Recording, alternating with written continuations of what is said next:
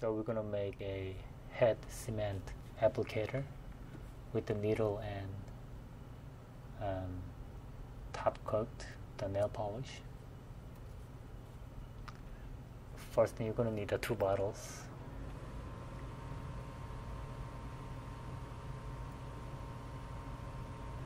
So I'm just gonna clean the brush, and then I'm gonna cut it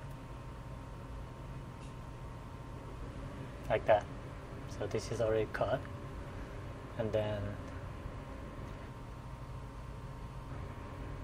the next step is we're gonna cut the needle, because that head, the eye, is wider, so it's really hard to put it in.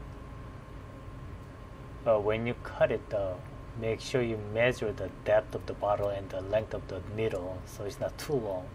And if it's too long, you put it on the cap, and the cap is not going to close. So cut it just long enough. So I'm going to cut it right there. Next, I'm going to heat up the needle.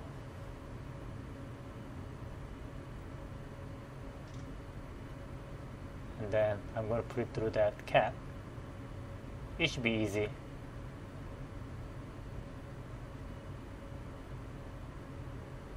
Alright, so that should be good enough. There we go. DIY applicator. So when you close it, you gotta make sure it closes.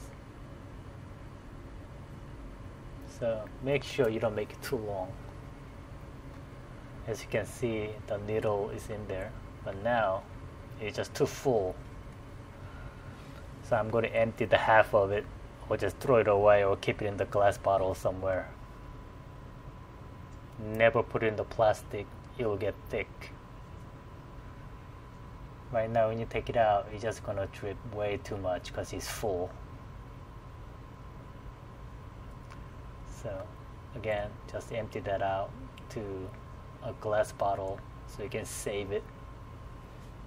See, now it's only half full. When you take it out, it's perfect 1 drop.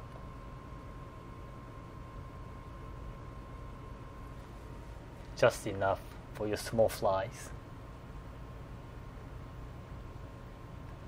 So this is what I made. As you can see, I'm gonna use it on my hard body ant fly. This is actually a hot seller on my eBay. People like it. I guess it's working fine.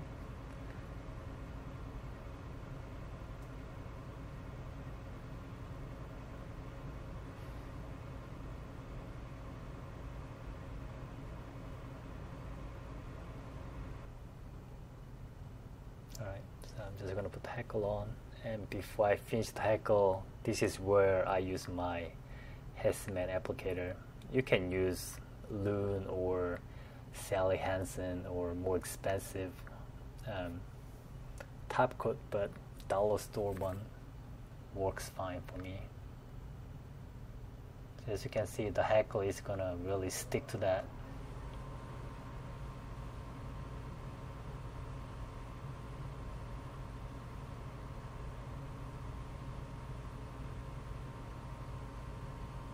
A little too much hackle, but oh well.